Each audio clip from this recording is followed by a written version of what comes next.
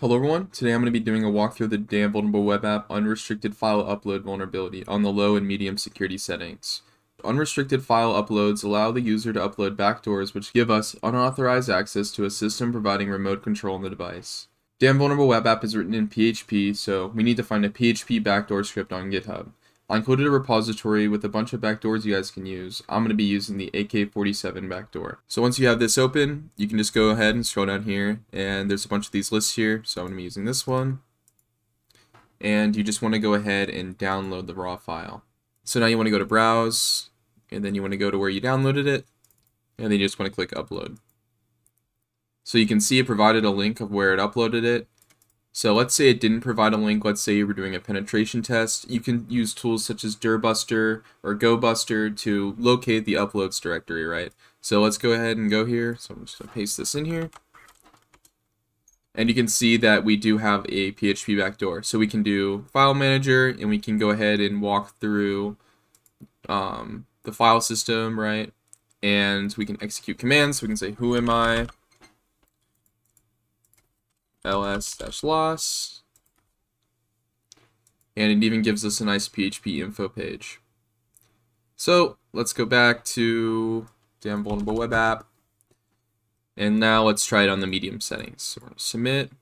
I'm going to go back to upload, make sure it's still on medium. Sometimes it glitches out. And now let's try the same thing. So we're going to just try to upload the same file here.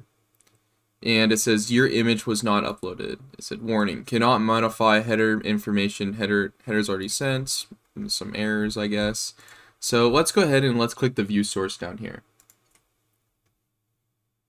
Let's expand it. So you can see it's checking the upload type and the file size. So it grabs the size here and it grabs the upload type, which is essentially the MIME type. MIME types are determined by the file's extensions, or the magic number, or both. The magic number is just like a specified couple of bytes in the start of a file to signify what file type it is. So actually, if I can pull this up here.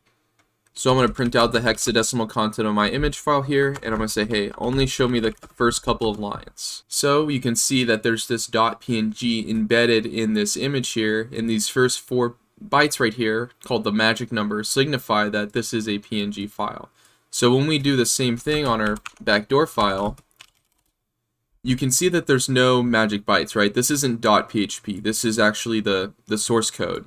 It doesn't say, hey, this is a PHP file. It doesn't signify it like this one does. So to determine the MIME type, the script is then going to use the file extension. So what if we say, hey, this isn't a PHP file. This is actually a JPEG file.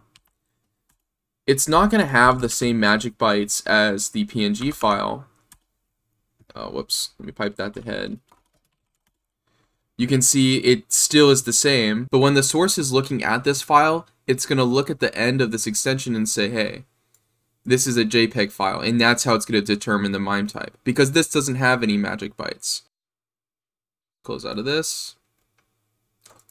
Oh, whoops. Browse, and then same thing, you can see .jpeg, and we're going to upload. And you can see it worked. So we're going to let's go to it. And there we go. We have access once again. So I hope you guys enjoyed, and if you guys have anything you guys want me to look at, please let me know.